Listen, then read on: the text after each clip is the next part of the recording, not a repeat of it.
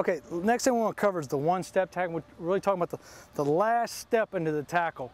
Ideally, what we want to get done is when we make the approach, is when we make contact, we want to get the same foot and same shoulder, all right, to make contact at the same time. So if we're going to make contact with our left shoulder, let's go ahead and take a step and freeze it. We want our left foot down if we're making contact with our left shoulder at the same time. While having the same foot and the same shoulder down, it allows us to have the maximum amount of power on our impact. Okay, back that up.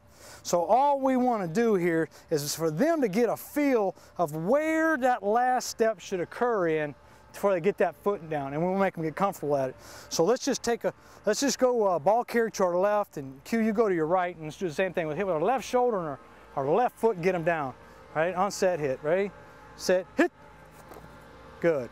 Okay, and go ahead and go through them a couple steps. Okay, go ahead and go through them. Let's do that again. Set, hit. Good. There we go. Take it back.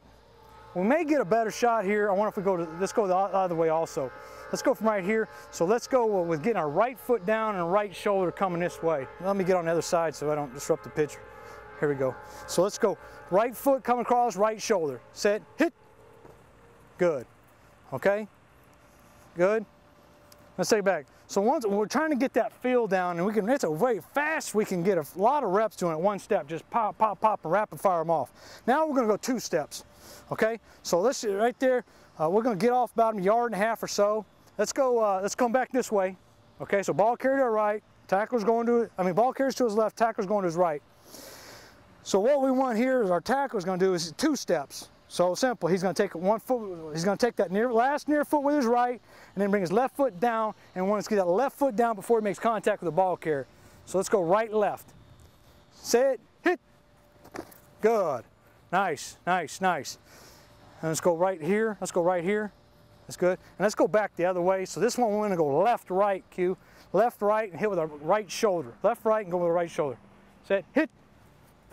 Good. Okay. And again, we want to show what it's supposed to be like on the finish. And if you want your guys to be great tacklers, well then we got to show them. If you want them to be vicious tacklers and violent contact and be great hitters, then show them what it's like to make that great contact. And contact is best made, taking on a block or not, or making a tackle. And impact's made, if you can get the same foot and the same shoulder down, you're going to have more of a violent impact when you hit somebody.